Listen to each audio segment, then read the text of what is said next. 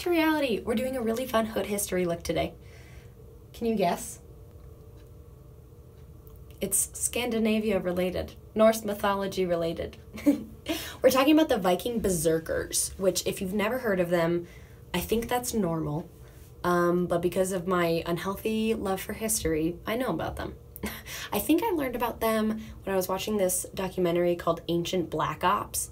It was like black operatives of the ancient world. So it talked about like the 300 soldiers, and it talked about ninjas and samurai and the Viking Berserkers.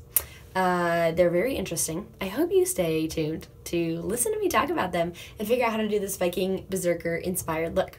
It feels a little bit high fashion because the pompadour, the coiffed hair, and the purple lip. And I did that because, well, I explain it later. I just want to start by showing you my cool hair, okay? I haven't done a look like this in a long time. This side looks better because of the ponytails here. But I just want you to get into the mood. Feel free to call me Hamish. I will respond to that.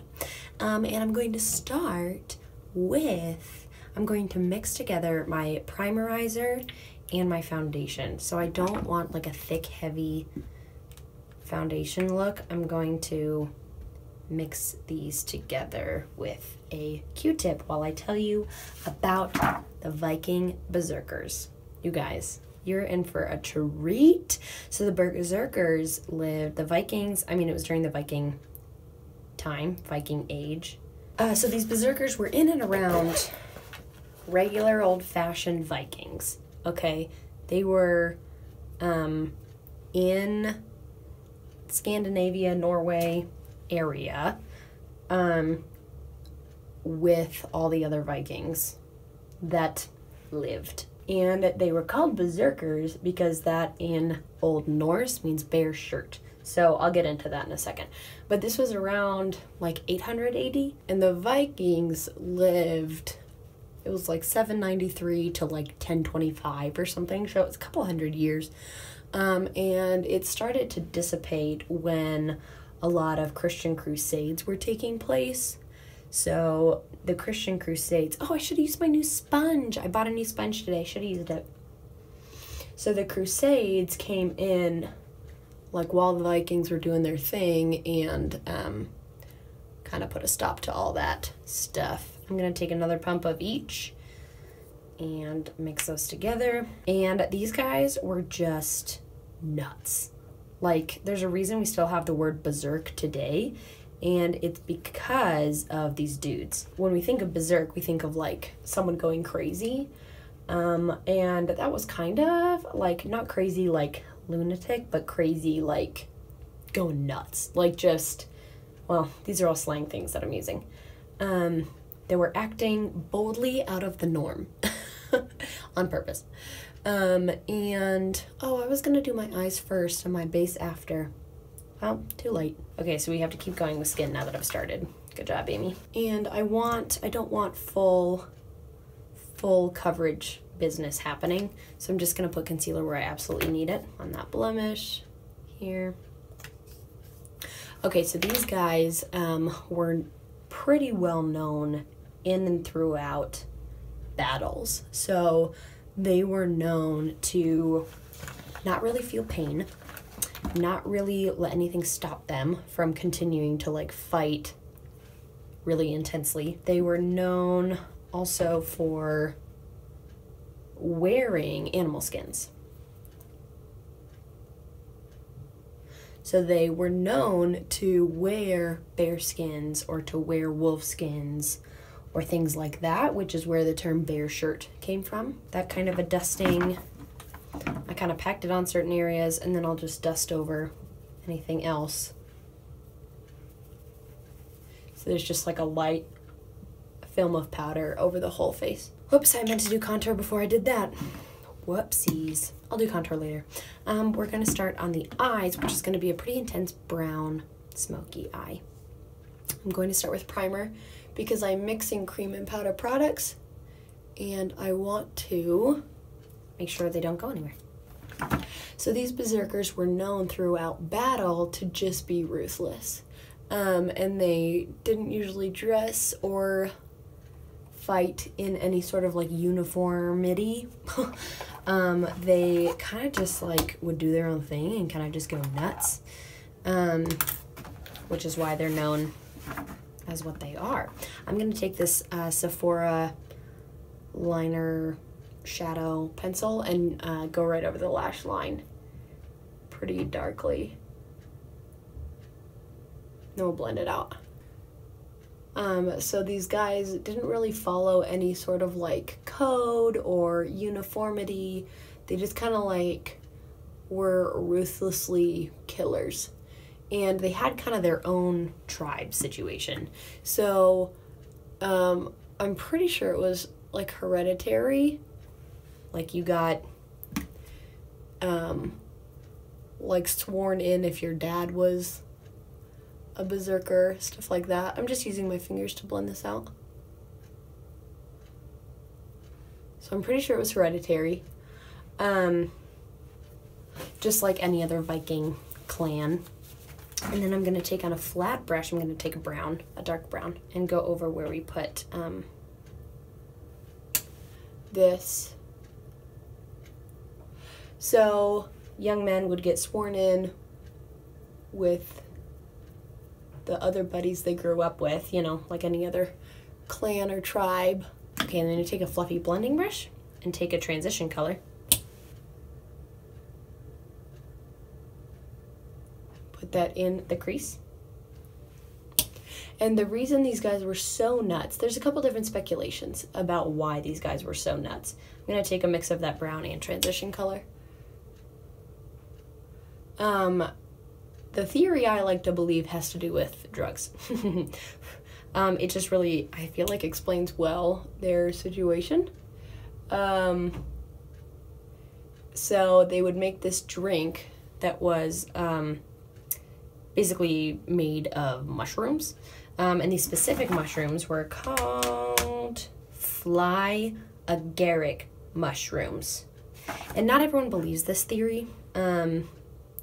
So it's kind of still debated by different historians, but I think it's a good theory. But basically these guys were known to be basically like drunk with like battle fury, and as soon as they got on the battlefield they like wouldn't feel pain, they had no mercy, and they would just kill, and they wouldn't, like, nothing could stop them. Like, they didn't wear any armor except the animal skins, and they were pretty much unstoppable. Like, once they got going, there was no holding them back. I'm just going back in with this brown and taupe color and creating the shape of the eye that I want. Then I'm going to blend a lot with this taupe to transition it from that dark crease color to the brow bone. And so different tribes and kings and kingdoms would commission these dudes to fight battles for them because they would just, like, be crazy. I'm going to take a light shade and put it on my brow bone just to make sure that is distinct there. And so these guys would go through this crazy ritual of basically, like, becoming their animal, like, counterpart, kind of. Whether they were a wolf or a bear. Those are the common animals. I'm sure there were more. But whether they were a wolf or a bear, they would have a whole, like, ceremony. And it would basically put them into this, like, trance where they were just unstoppable. They would go throughout the battle and just, like, slaughter and not even think twice about it. I'm going to take this brush that I used to pack on the brown and do my lash line, lower lash line. And I'm really going to smoke this out. I don't normally, but I'm gonna this time.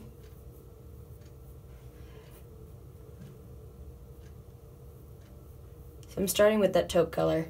You guys make it smoky around the outer edge of my eye as well. And then taking that brown and just going over it. So with this mushroom mix, they would basically, like, if the mushroom theory is true, they would get into this like hallucinogenic hypnotic state, become these animals, put on their skins, and transform into these like superhumans almost. I'm definitely gonna do my brows, because I want to look like a ruffian, obviously. But these guys, like, even though they're kind of crazy and like such ruffians, they operated as a team. So like they definitely were still a clan, but on the battlefield it was like anything goes. Like they were even known to like kill each other on the battlefield just because they were just like going at it so intensely. They associated with the god Odin, so like Thor's dad, the Norse god Odin, and so they were pretty cutthroat. I also meant to put on this primer. Wow, you guys are really getting to see the epitome of like real life tutorial. I'm gonna do a pretty strong contour on my cheeks because I want to look fierce.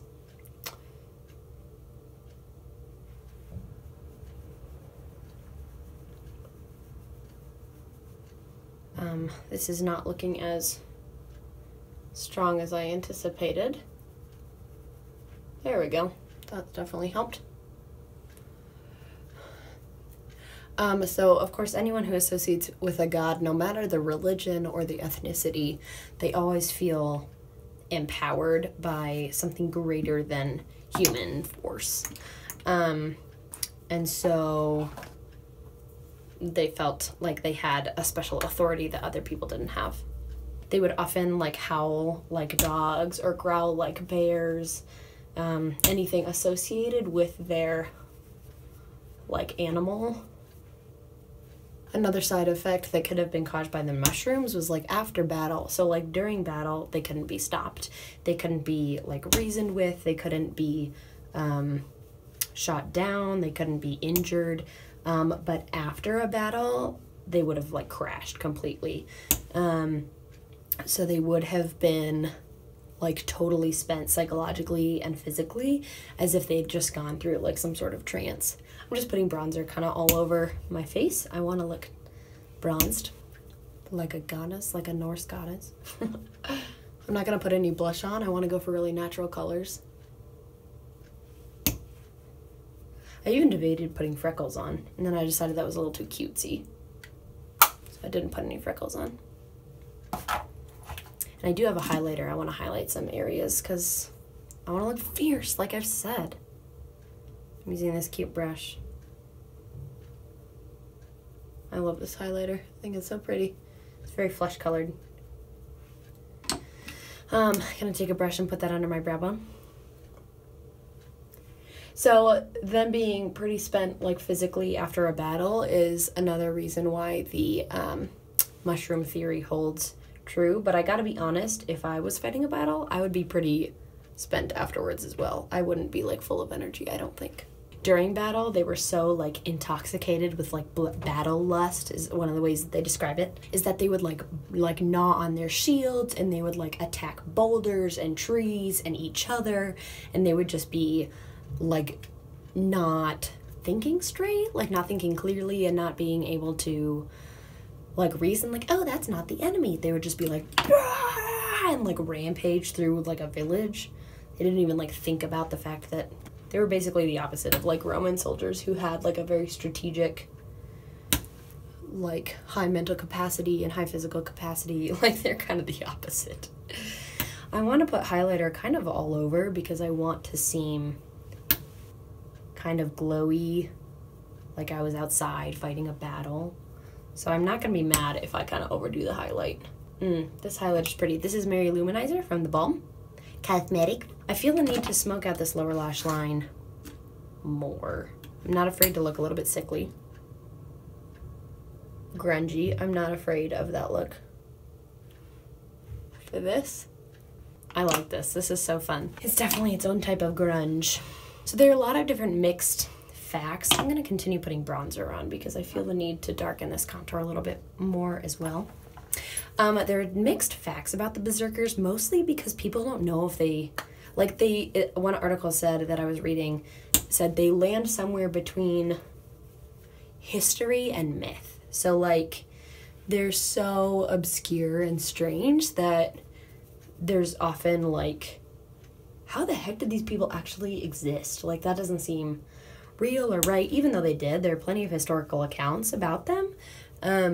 It just, like, they're so strange that it just doesn't seem like a real tribe of people who, like, took very methodical recordings of all of their tribe's activities. Like, that's not really how they operated. Okay, I'm gonna read this straight from the article because it explains it really well.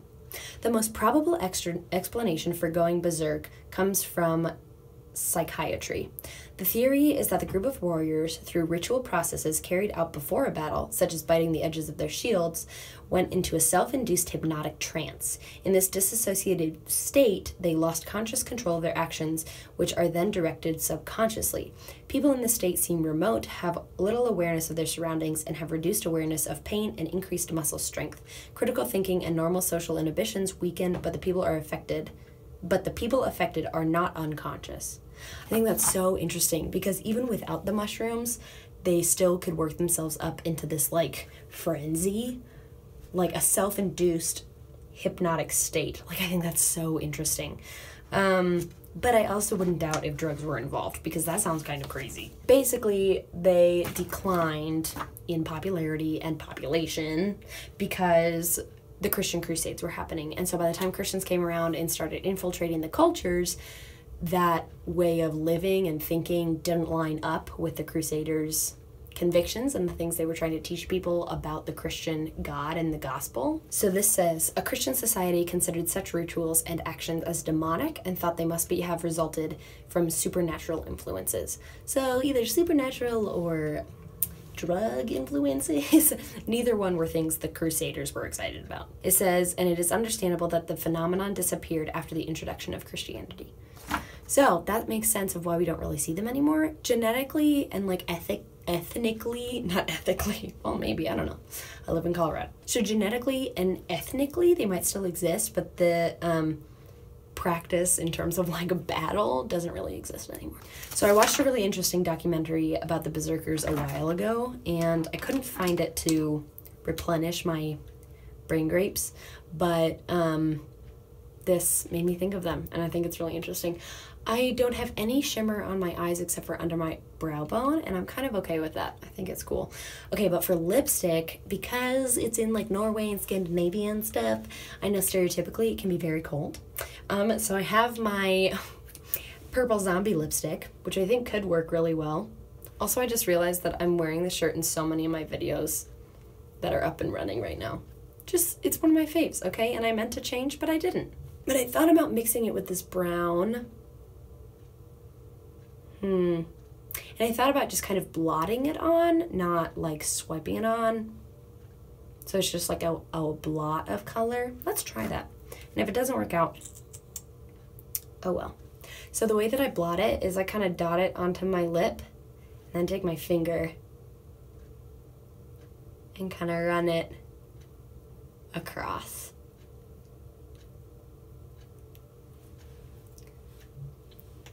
So a very light application, but definitely still a color. How do you feel about that? I like it. I feel fierce. What do you guys think? Do we want any shimmer on these? Oh, I don't have any mascara on. You guys obviously have to do that. Clearly. And before I do the bottom lashes, because I am going to do the bottom lashes this time, I'm going to take that same eyeshadow eyeliner pencil from Sephora and line my waterline.